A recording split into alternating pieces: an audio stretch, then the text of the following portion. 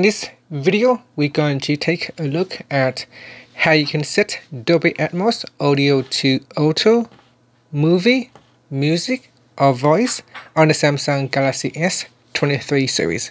First, tap on the home button to go back to the home screen. And from the home screen, swipe down at the top. And in the quick settings panel, tap on the settings icon.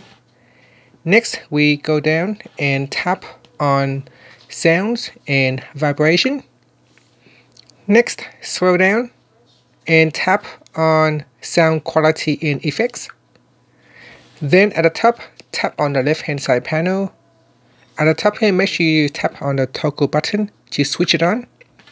Once it is turned on, you can select auto, and this will optimize sounds automatically for whatever you are listening to. Or you can select movie, music, or voice. So from here, select one of the options, and then you can tap on the back key to go back to your settings, or tap on the home button to return back to the home screen. Thank you for watching this video. Please subscribe to my channel for more videos.